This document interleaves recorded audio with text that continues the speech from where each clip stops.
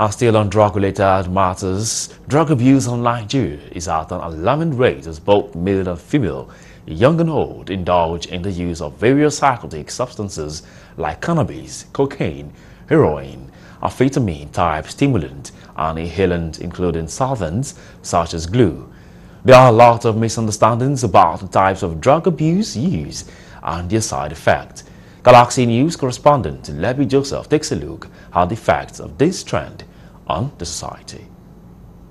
A large percentage of Nigeria's youth population engage in use of hard drugs like syrup, tramadol, diazepam, cocaine, shisha mix, and many more. These drugs create a pleasurable effect that is activated in the brain's reward center. Typically, this area receives the neurotransmitter called dopamine, which is released when we are experiencing a situation or a sensation we find enjoyable. Mental health issues arise from substance abuse.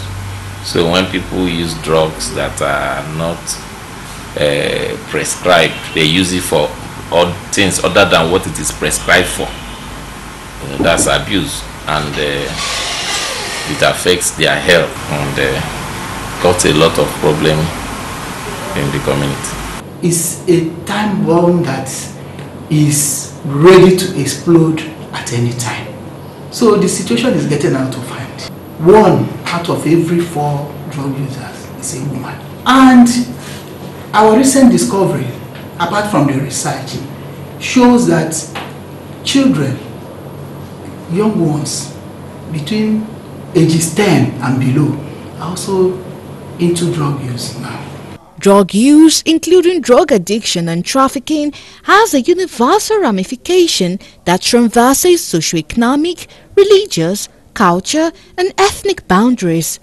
Nigerian government and National Drug Law Enforcement Agency (NDLEA) through policies have tried to stem its tide in the country, but despite these efforts, there have been a consistent rise in the number of cases, especially among adolescents aged between 10 to 25 years. The situation now is so scary and worrisome because these people now mix even conventional drinks. They mix it with all sorts.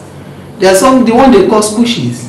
They use juice or blackcurrant and mix it with cannabis, tramadol, codeine. Sometimes you see people, they develop apathy.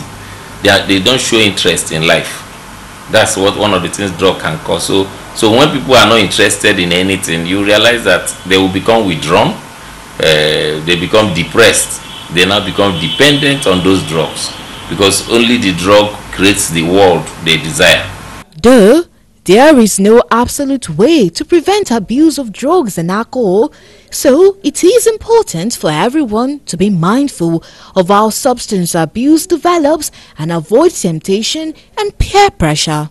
But they don't know that there's a thin line between normal and abnormalcy. So when you see people trying to jump into Third Mainland Bridge, doing all sorts of things, sometimes if you investigate inside, you see that they are using things that is altering their mental abilities, so they can be able to tip off. We talk to the youths. You yourself, speak to yourself as a youth. You can decide, since you have seen what it's doing in the lives of other youths, make up your mind, say personal decision not to get involved. Then parents, home is the first port of call of a child.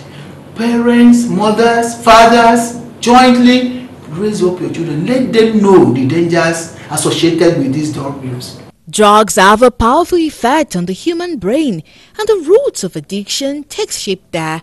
In essence, drugs have the capacity to impact how the brain receives signals. It is therefore important to ensure drug abuse and develop the brain mainly on productive activities to maintain good life and better living.